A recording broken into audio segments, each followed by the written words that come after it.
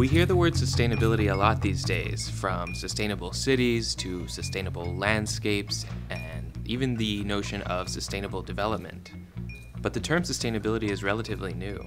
It's difficult to find books or articles before 1976 that use the word in the title or even as a key word. However, since 1980, there's been an explosion of books and articles written about the subject.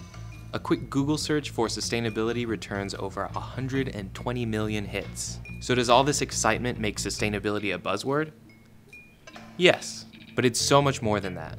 Sustainability has a rich, albeit brief, history that has led to new ways of thinking, tackling problems, and finding solutions. The most commonly cited definition of sustainability comes from the 1987 United Nations report, often referred to as the Brundtland Report. That report defines sustainability as meeting the needs of the present without compromising the ability of future generations to meet their own needs, especially the needs of the poor. This definition implies that we need to pay attention to the Earth's natural limits so that people can maintain a high quality of life today and well into the future. So the Brundtland Report popularized the word, but its conceptual drivers stretch back much further than that. Beginning in the 1600s with René Descartes, the Western world conceived of nature as something to be controlled and managed by people. By the 1800s, the Industrial Revolution had offered the Western world a glimpse of an unsustainable society. Rapid production and growth led to urbanization, worker exploitation, air pollution, and water pollution at a whole new scale. After 2 successive world wars, a period of prosperity launched us deeper into a world of consumerism, hyper-industrialism, and consumption. This mindset remained pretty uncontested until the end of the 1960s when we began to think with a different perspective. Society began to view itself as part of nature and not separate from it. During the first trip to orbit the moon, astronauts snapped a photo called Earthrise. It was the first time we saw a real photograph of the Earth. This image had a profound effect on people and is now considered the most influential environmental photograph ever taken. Many consider it to be the spark that started the modern-day environmental movement. Shortly after the birth of the environmental movement in the 60s, the US experienced a socio-technical crisis that changed everything. In 1973, and then again in 1979, the members of OPEC proclaimed an oil embargo. During these years, the price of oil skyrocketed and our government was forced to react. American society coped by rationing.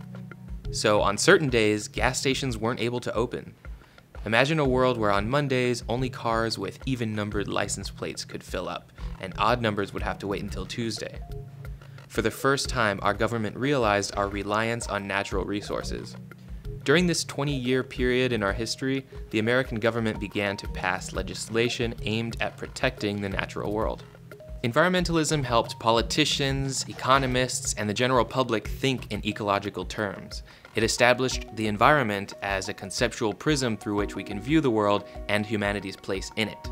Before this, nature and society were understood to be 2 separate things. But sustainability is not environmentalism. Rather, it's a progression or an offshoot of environmentalism. Sustainability goes further, integrating social justice, economic growth, and environmental thought to influence change.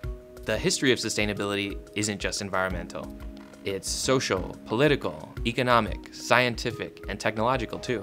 In study, sustainability examines the relationships between society, the economy, and the natural world. This 3-way relationship is called the triple bottom line, and it's depicted in a variety of ways that all suggest different relationships. In practice, sustainability aims to find solutions to the complex problems our world faces. The concept of sustainability requires that we think in an all-encompassing way, not just focusing on a couple facets of an issue. And so here we are, today. Think about nanotechnology, synthetic biology, and geoengineering. These fields are progressing rapidly. And so extreme poverty, natural resources, and environmental degradation are more important than ever before. Working in the complexities of our time requires educated citizens. That's why we're calling on teachers to empower their students with values thinking, futures thinking, systems thinking, and strategic thinking. The history of sustainability has led us to our current ability to think critically and solve problems. Preparing the next generation is how we write the history of tomorrow.